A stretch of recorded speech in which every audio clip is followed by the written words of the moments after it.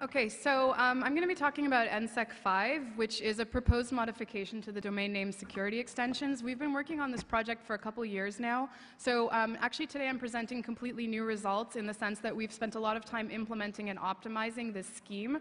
So the performance results that I'm showing you are completely different and new. And this implementation and optimization is both on the DNS side and also on the crypto side.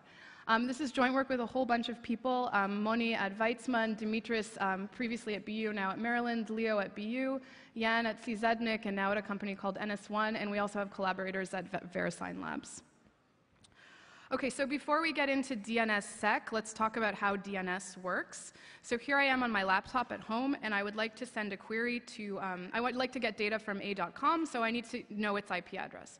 So what I'm going to do is I'm going to ask the DNS for the IP address for the name a.com. The way I do this is I'm going to go send a query to my local recursive resolver.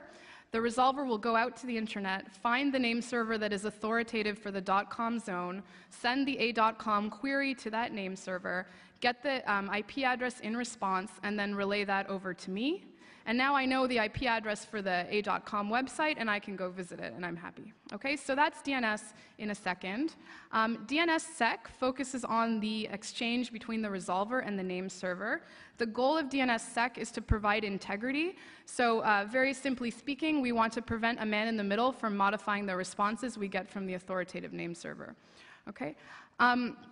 So what is NSEC 5? So NSEC 5 deals with a very particular problem in DNSSEC. It's the denial of existence problem. So in this little picture I'm showing you, I'm going to q.bu.edu, which is a website that doesn't exist. The name doesn't exist. So what the DNS has to tell me is that this name doesn't exist. So there are various proposals for authenticated denial of existence showing that a name doesn't exist. NSEC 5 is one of them. All the other ones are standardized, by the way. This is a modification. So what NSEC 5 provides is integrity not only against man in the middle, but also if the name server itself is compromised. It also has a second property, which is the prevention of zone enumeration. I'm going to tell you what this means later in the talk. So new results that I'm going to present today, we've spent a lot of time optimizing NSEC 5. So NSEC 5, we now have it based on elliptic curves, which is a new result I'm going to talk about. We have fully specified NSEC 5. We've submitted a draft to the IETF. I'm also presenting results from implementation and performance results that Dimitris just got yesterday. So these are completely new. So before I get into the performance results, I have to tell you basically what NSEC 5 is, and in order to do that, I have to go through sort of the history of the denial of existence mechanisms used in DNSSEC. Okay, so this is the background. All right, so how does denial of existence initially done in DNSSEC?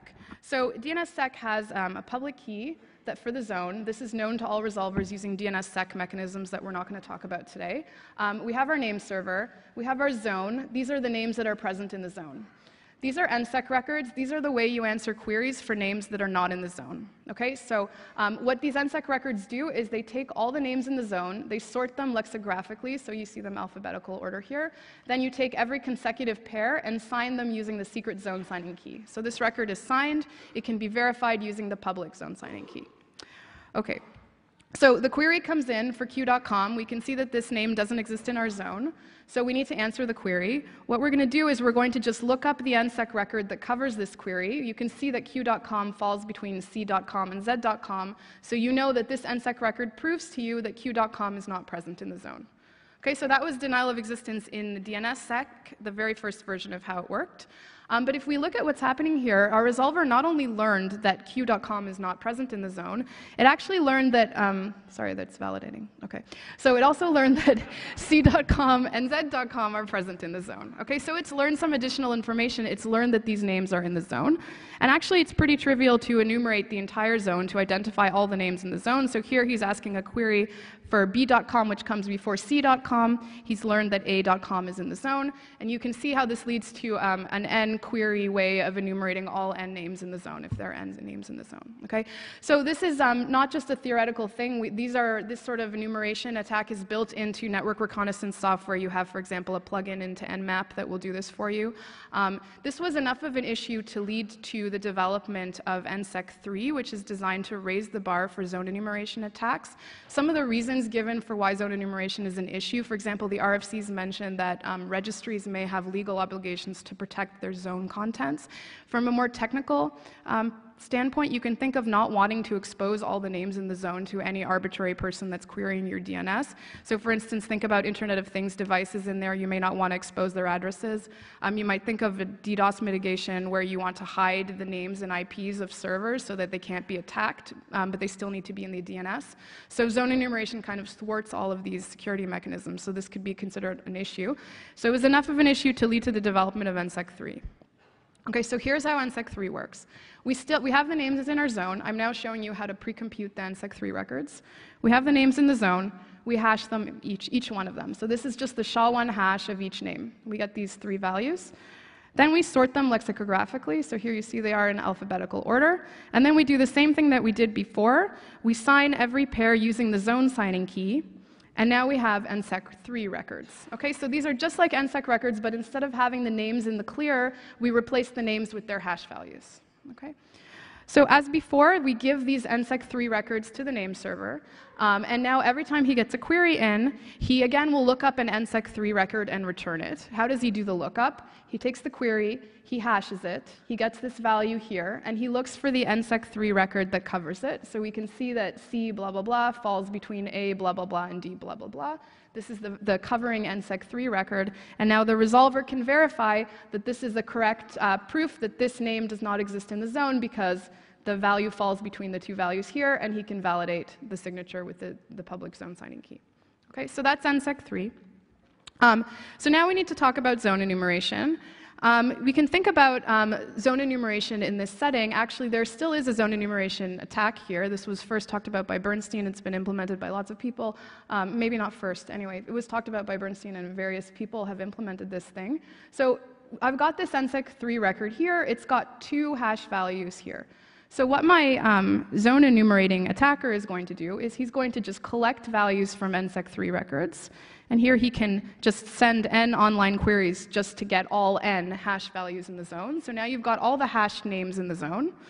Now this is just a hash, so now we just do an offline dictionary attack similar to password cracking, and we reverse the hash values in the zone. Okay, so this has been implemented. Again, you can use this as part of Nmap if you want to do NSEC 3 reconnaissance for a zone. This research paper found that they could reverse 64% of the hashes in the .com with 1 GPU. So zone enumeration is still possible with NSEC 3, it's just more work. Okay. So actually, this leaves you in a problem because if you want to use DNSSEC today and you don't want to have zone enumeration at all, you have to move to online signing. Okay, so what online signing does is it changes what's happening here. Previously, our name server had pre-computed records that it was just using to respond to queries. What we're now going to do is we're going to give the zone signing key to the name server, which by the way means that if the name server is compromised, the entire security of the zone is gone. Okay? But in any case, you give the key to the name server, and now whenever a query comes in, you're going to compute an NSEC 3 record on the fly. So I'm just going to hash the value. Here's the hash. And I'm just going to take +1 and -1 of this hash value and generate an NSEC 3 record that contains those 2 values. So you can see that this value here falls between these 2 values. And now we know that this is a covering NSEC 3 record for the query that was generated on the fly. And this is great. We don't have zone enumeration because these hash values are independent of any names that are actually in the zone. They just depend on the query. Okay, so this is how we do the prevention of zone enumeration now with DNSSEC. Okay, so just to go over, these are the different schemes that we have. We have legacy DNS, which never had a zone enumeration problem before. With legacy DNS, if you'd like to learn the names in the zone, you need to send an online query for every name you suspect is in the zone. That was the state of the world with DNS. But of course, there was no integrity. So there was no authentication no signatures on the messages, so a man in the middle could tamper with the messages. Then we have NSEC 3, which has this offline zone enumeration through the dictionary attack that we talked about. So you can make n online queries and then do offline zone dictionary attacks to recover the names in the zone. But it does provide integrity against a man in the middle. And then we have online signing, which doesn't have this offline zone enumeration problem and doesn't have a problem with outsider attacks, right? But in this case, you have to do an online cryptographic signature and give the zone signing key to the name server. Okay, so I have 2 things to say about that. We can see the downside of online signing is that the secret key has to go to the name server, so if the name server is compromised, the integrity of the zone is lost. And another thing is, in a paper from a couple years ago, we proved that any scheme that both prevents offline zone enumeration and provides integrity against outsiders must necessarily perform one online public key crypto operation per negative response. So in a sense, online signing, the fact that we are doing online crypto here, we do need to do online crypto in order to have both of these properties. And this is sort of why we see the state of the world like this. Okay, so what does NSEC 5 do? NSEC 5 prevents offline zone enumeration without having to give up integrity when the name server is compromised. Okay, so that's the trick that we use in NSEC 5, and now I'm going to show you why this works. And just, I wanted to note that in order to do this, we do have to perform a public key operation, not a signature, but a public key operation for every negative response. This is necessary. We showed it in this theorem. Okay, so now let me show you how NSEC 5 works. Okay, so just revisiting, why was zone enumeration possible with NSEC 3? The reason was our attacker just collects all the hashes in the zone, which he can do with nqueries, and then he cracks them. And the reason he can crack them is because he can compute hashes offline by himself. Okay, so he can hash by himself. That's the crux of the issue. So what we're going to do in NSEC 5 is we're going to get rid of this hash function, which was what was used in NSEC 3, and we're going to use a new kind of quote-unquote hash function, which is a verifiable random function. So for cryptographers, most of us are cryptographers, maybe you've seen this before. This is basically like a keyed version of a hash function, but it's a public key version of the hash function. So there's a secret key that's used to compute the hash and a public key that's used to validate that the hash is correct. Okay, so this is what we're going to use in NSEC 5. Okay, so here's how it goes. We have our names in the zone, and now we're going to hash them, quote unquote, with the VRF, with the verifiable random function. This hash uses a secret key, which is the secret key of the VRF. Okay, so here's basically what my hash is. I'm going to take the name, I'm going to do something to it with the secret key, and I'm going to get a value. In a second, I'll tell you what I'm going to do to it. I'm going to do this for each one of the names. This should look familiar. This is exactly what we did with NSEC 3. So we do a VRF computation on each name. We get all these values. We sort them. And then we sign them using, we lexicographically sort them, and then we sign every pair using the zone signing key. So we get these NSEC 5 records. Okay, so this is exactly the same as before, except instead of using SHA-1 here, we use the VRF. Okay, so what is this VRF? So the first version of NSEC 5 that we presented a couple of years ago, this VRF was based on RSA. So in this VRF, the pi function here was basically a deterministic RSA signature. So it was a full domain hash RSA signature. And this hash function here was just SHA-256. Okay, so we basically take an RSA signature, apply SHA-256 to it, and that gives us our VRF output. Okay, the new version of NSEC 5 that we're going to talk about now, I'm actually not going to show you the crypto behind it, but the crypto comes from this paper by Franklin and Zhang. Actually, the construction appeared in there. It wasn't supposed to be a VRF, it was being used for something else, so we proved it's a VRF.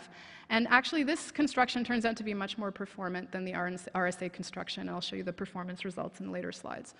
So in that construction, this pi is an elliptic curve, uses elliptic curves. I'm not going to tell you more about it than that. Okay, so that's our VRF. So here's our NSEC 5 records that we pre-computed, and now we give them to the name server. Okay, notice that I have not given the name server the secret zone signing key. However, we do have a VRF key that we have to give. So first of all, the VRF comes with a public key that everybody learns using the usual DNSSEC mechanisms. And then there's also a secret key for the VRF, and that's what we're going to be giving to our name server. So the secret VRF key is given to this guy here. In a second, I'm going to tell you why this is okay, but for now, let's just talk about what we're going to do with this thing. Okay, so how does NSEC 5 work? When a query comes in, the name server needs to figure out what NSEC 5 record it has to deliver to the querier. So how is he going to do that? Well, he has to basically quote-unquote hash the query. So he has to compute the VRF value. So the first thing he's going to do is he's going to take this pi function, apply it to the name, and get this value. That's using the secret VRF key. Then he's going to hash this output. And then he's going to get this value here. This value is, now he's just going to look up the NSEC 5 record that covers this value. So you can see that 3 blah, blah, blah comes before 7, and then 8 comes after. So this NSEC 5 record covers this value here, and now he delivers it to the resolver. Okay? So at this point, you should say, wait a minute, how can you verify this thing? Right? Because the resolver cannot compute this hash value on its own. How is he going to verify this? So what we do in NSEC 5 is we provide an additional piece of information which is called the NSEC 5 proof. The NSEC 5 proof is just the output of the pi function. So we take the output of the pi function and we send it along with the NSEC 5 record. Okay? So the name server computes this thing, sends it along, and again, in our RSA version, this is just an RSA signature. We send this along, and then to verify, we have 2 steps. The first thing we do is we check that the NSEC5 covers the proof, so we just hash this value and check that it falls between these 2 values. Then the next thing we do is we check that the proof and the query actually match. So again, in the RSA version, the proof is just an RSA signature on q.com. So this amounts to an RSA verification. So we take the query, we take the proof, we verify them, and if they match, we know that these match. And of course, we verify the signature on the NSEC5 record, and now we know that this name doesn't exist in the zone. Okay, so that's NSEC5. We have to give a proof record. We have additional keys, which is specifically used for NSEC5. And we have to do this online computation in order to respond to the query. Okay? The online computation, by the way, is comparable to what you do in online signing today in order to avoid zone enumeration. They also have to do an online computation.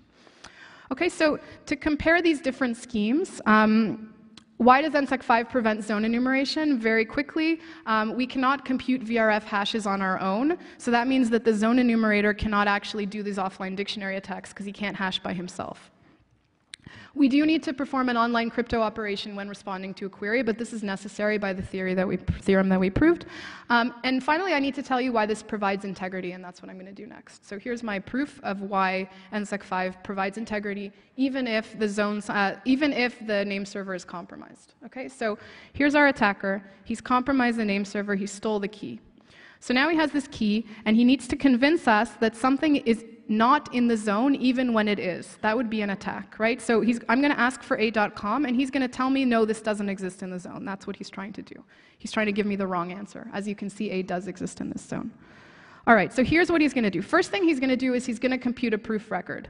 Actually, this is totally easy for him to do because he has the VRF key, and he can compute the proof on his own. Remember, this is just basically in the RSA version. It's an RSA signature on the query. So he can produce this proof on his own.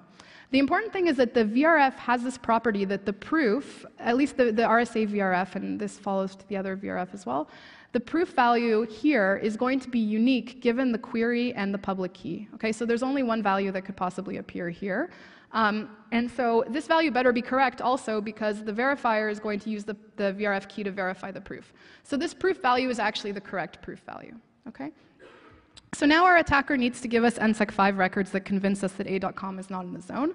But he doesn't know the zone signing key, the secret key, because it's not given to the name server, so he can't forge NSEC5 records. So he has to replay them. Okay, but now if we look at the NSEC5 records he has available, actually none of them are going to work in terms of replay. This one doesn't work. It doesn't cover the hash of the proof value, which starts with 9.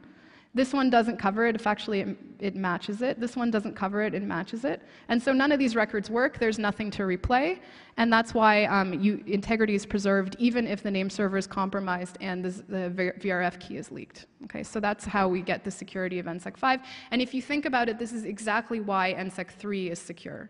If you just get rid of the VRF and just think of SHA-1, this is exactly why it works. Okay, it's the same idea.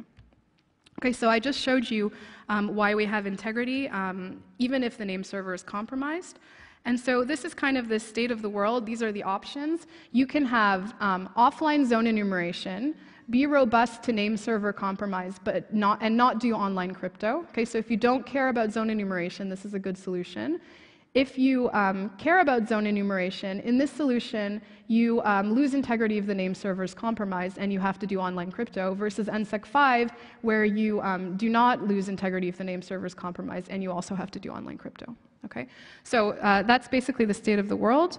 And now I want to show you some of our new performance results. So we've actually gone and implemented NSEC5. Our implementation extends existing DNS commercially available open source software. So our name server implementation uses not DNS and our recursive uses Unbound. We have both versions of NSEC5 implemented, the RSA version from our first paper and then this new elliptic curve version. I'm going to show you that this version is more performant in a second. Also, some really cool things that we incorporated in the new version is that we looked at some optimizations that the DNS community developed for NSEC3, but they were actually developed after NSEC3 were standardized, so they were never actually used. So we actually are able to incorporate these optimizations into NSEC5, and that gives us a much better performance. I'm not going to talk too much more about these. I can talk about this offline. So 9,000 lines of code. We used OpenSSL, which was already inside these implementations, so there's no new dependencies. We didn't really need any new crypto. We just used the crypto that was in these. And also, the optimizations that I'm talking about are all protocol-level optimizations. We did not do systems-level optimizations here. This is just extensions of existing implementations. Okay, so the first thing that I want to show you is the length of the responses. So let me just read to you this chart, and then I'll tell you why we care about this. So this is the response length in bytes. This is the length of an internet packet. And these are different versions. This is NSEC3 using RSA, NSEC3 using ECDSA. This is NSEC3 online signing using ECDSA, so these things are roughly the same. NSEC5 using RSA, and NSEC5 elliptic curves. Okay? So first of all, why do we care about response lengths with DNSSEC? There's two reasons for this. First of all, in DNS, when you send a query, it goes over UDP, and you want the response to fit in a single packet, because if it doesn't, either the packet gets fragmented and bad stuff happens, or you have to redo the query over TCP, which adds more latency. So it's really nice if your response fits in a single packet. We can see that our RSA version of NSEC5 actually did not. The 2048 version of NSEC5 also doesn't fit into, NSEC3 doesn't really fit into a single IP packet either. So these are bad things. But when we move to elliptic curves, you can see that NSEC3 does, and NSEC5 also does. And in fact, that the NSEC5 based on elliptic curves in terms of length is roughly comparable to NSEC3 based on elliptic curves. Okay, so this comes from the fact that we've done the elliptic curves optimizations and also the DNS optimizations. The other reason why we care about this is actually because the DNS can be used as an amplifier for distributed denial of service attacks. You can imagine an attacker spoofing the IP address of a victim, sending a query to the name server, and the name server responds to the victim. If that response is really, really big, then the victim, the rate of packets going to the victim gets higher. The rate of bits going to the victim gets higher, and that's bad. So we don't want to blow up the length of responses. So that's another reason why response length matters. Okay, so when we do NSEC5 with elliptic curves, we're actually not losing much in terms of response length relative to NSEC3. Okay, and this is based on our implementation. Actually, the other thing I wanted to say is that today most of the DNSSEC uses RSA 1024, not 2048. So this is what response lengths look like basically on many implementations now, many deployments now. And we can see that moving to elliptic curve NSEC5 is actually shorter than what's currently being done in the deployments. Okay, the last thing I want to show is the throughput of our name server. So what we did here was we set up a name server, and when I say we, I mean Dimitris and Shuman. So there were 24 threads running on 40 virtual CPUs. So this was a big box, what you might imagine acting as a DNS server. What we do is we send queries to this box at a steady rate. You can see we started at 8,000 queries per second up to 128,000 queries per second, and we see when the box can no longer respond, basically where it maxes out. Okay, so this line here is the NSEC3 line. Remember that NSEC3, you actually don't have to do any online crypto. You just have to do a hash and a lookup. So this scales basically perfectly, but this is a log-log scale, so this line is linear. Okay, so NSEC3 has no problem scaling. But when you start to turn on online signing, this is an online signing implementation from PowerDNS. This is, by the way, everything here that you're seeing other than this purple line is not DNS. The reason we use PowerDNS is because PowerDNS was the only open source RFC compliant thing that we could find that was doing online signing. So we used that in the evaluation. We can see that online signing with PowerDNS is maxing out around, I think, 21,000 queries per second. Our RSA implementation of NSEC5 maxes out similarly around like 19,000 queries per second. If we look at our NSEC5 elliptic curves implementation, we're maxing out at 64,000 queries per second. So we're pretty excited about this result. I still can't really put this into context because this is from yesterday, this figure. And one thing that we did do is we looked at the average query rate at the root, and that is about an order of magnitude lower than this on average. So we think that these numbers are pretty good. I'm happy to talk more about what these numbers mean. Again, they're really new. So this is an ongoing project. We are continuing to do performance analysis, so we haven't tested the resolver performance yet. We have to do that. We're also going to use captured traces as opposed to these synthetic queries that were coming in at steady rate that I've shown you. We have an internet draft. We're hoping to get this included into the DNSSEC specs, and the implementation is publicly available. So with that, I'll stop. These are some memes that we didn't make. We just found on this website. So thank you.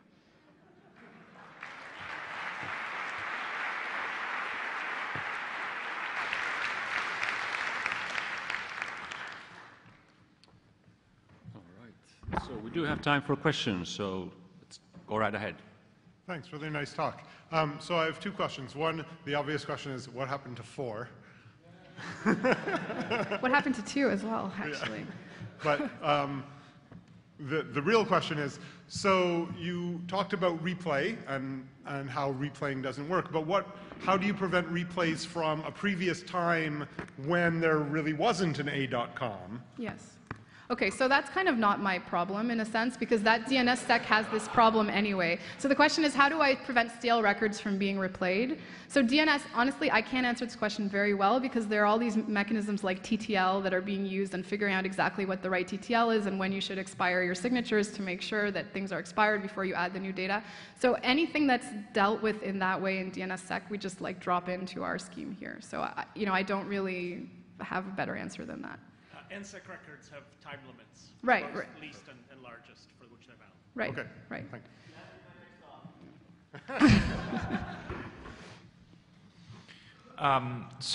Trevor Perrin has a very fast and simpler VRF called VXEdDSA.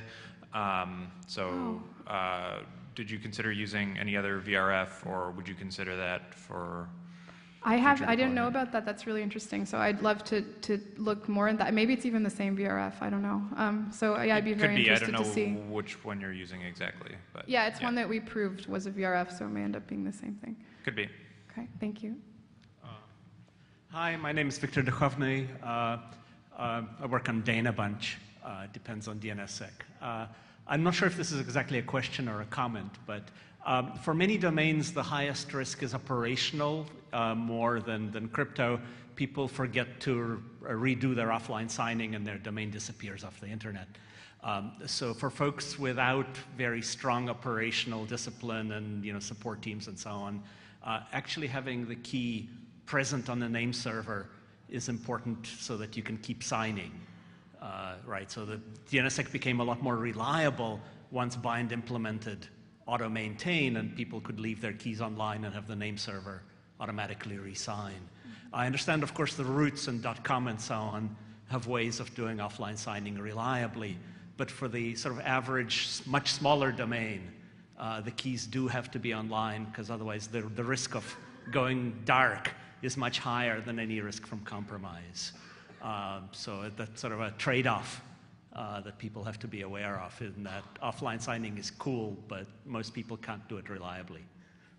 I think that's all I have to say for the moment.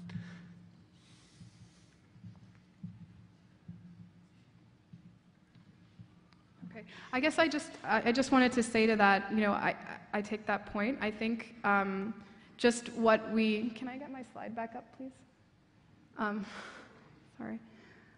I just wanted to point out that in the case where you want all of these things, this is the way that we're proposing that it will be done, right? So again, if you don't care about zone enumeration, then you shouldn't be doing this. But if you do, then this is the way to do it. Thank you.